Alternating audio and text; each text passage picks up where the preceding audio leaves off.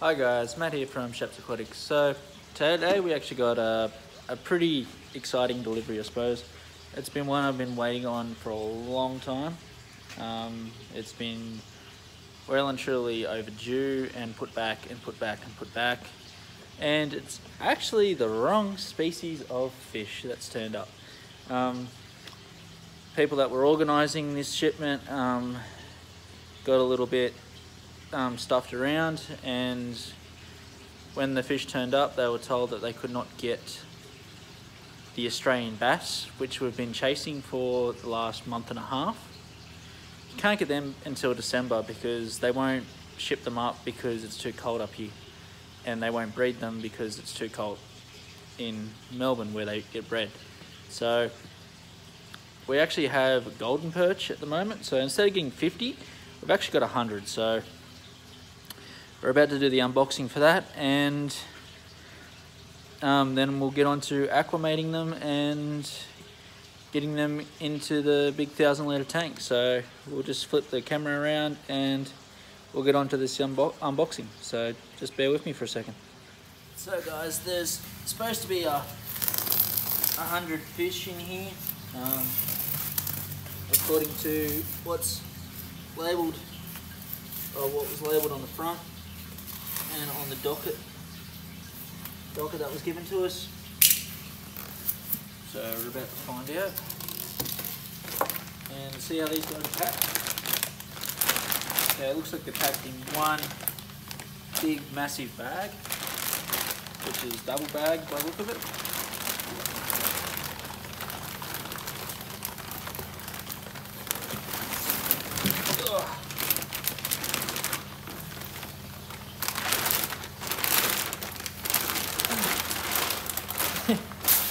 Look at all the little guys. Okay, we'll just put them back in the box here. Try not to squash any in the corners. Get out of the corner. Oop, get out of the corner. Okay. Definitely looks like there's 100 in here. It definitely looks like there's 100 in here. As you can see, they all look pretty healthy. They all look to be about, in the bag, they look to be about 1.5 inches, 1.5 long. So I'll get them in this 80-litre tub over here and we'll start acclimating them.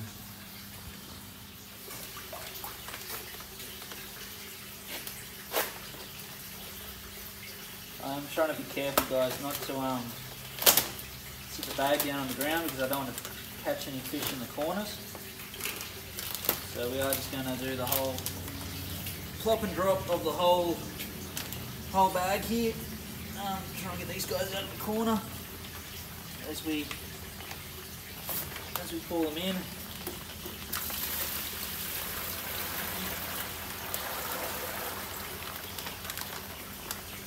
Now it looks like barely any of them come out of the corner, so give it a little shake.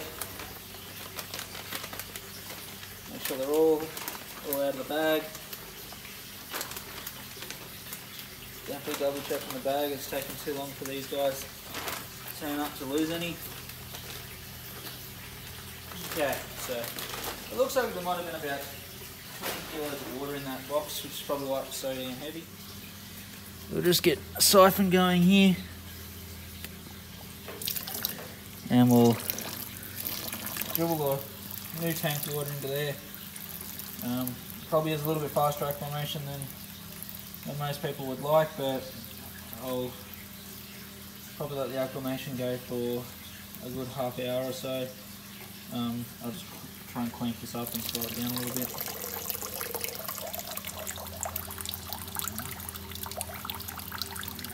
Try and leave that about there. So I might have to find a peg here and squash this tube down so we have a lot slower acclimation process. But all the fish seem to be healthy at the moment. I'm sure we're going to lose a few and whatnot, but we'll see how they go. And I'll get back to you very shortly when we're finished the acclimation process. So guys, I just thought while we're waiting for the golden perch here to acclimate, or the yellow belly, I think there's a few other names they get called, but he's definitely a golden perch. I thought I'd just get a couple out and throw in this little jar I've got. It is a 2-litre jar, so there is plenty of water for these guys to swim around, and I've only got 4 out.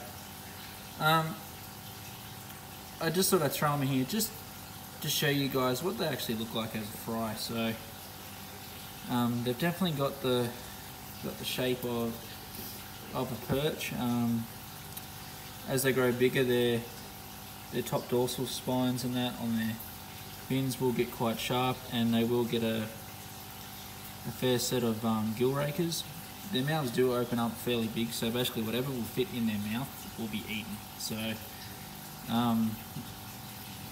they are going into a tank with a goldfish that's about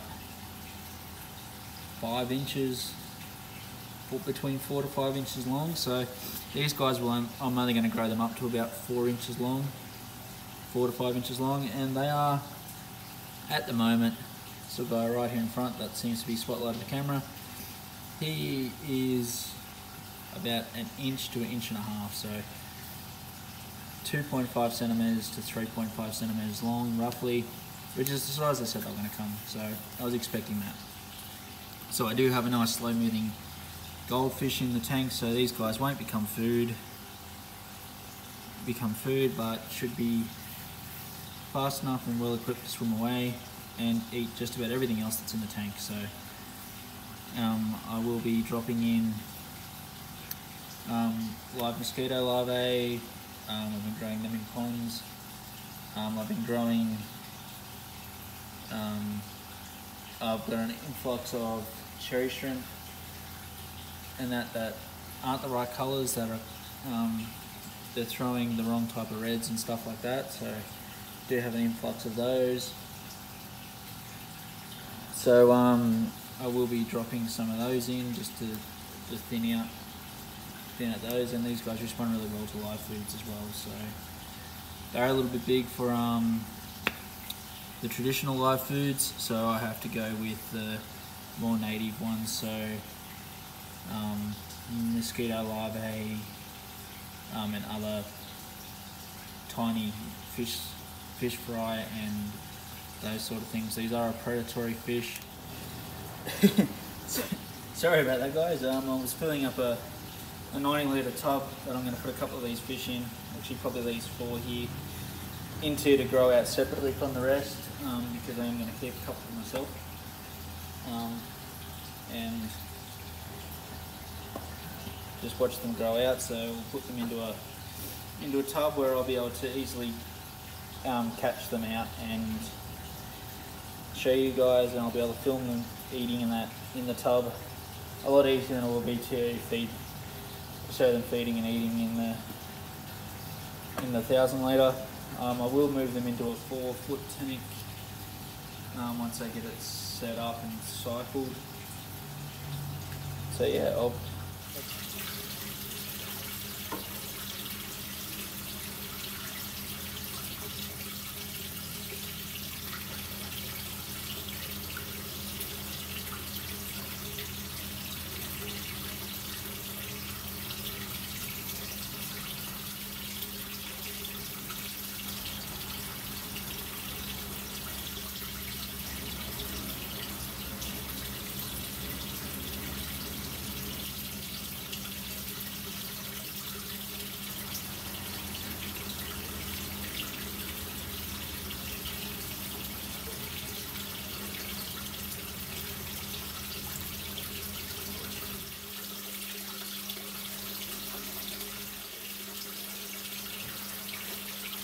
okay guys, so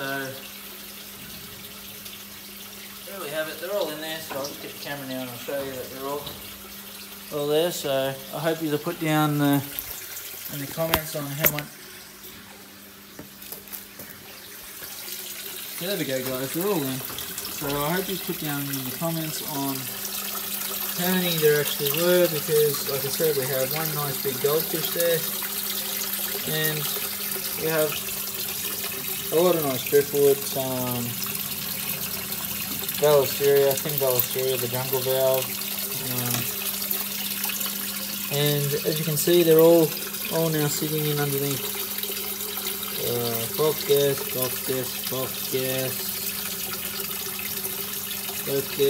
there we go.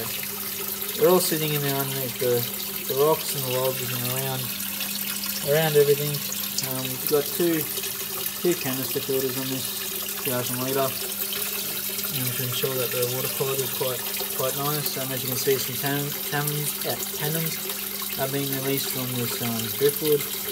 This is Australian either red gum or yellow box, or red box I think it is.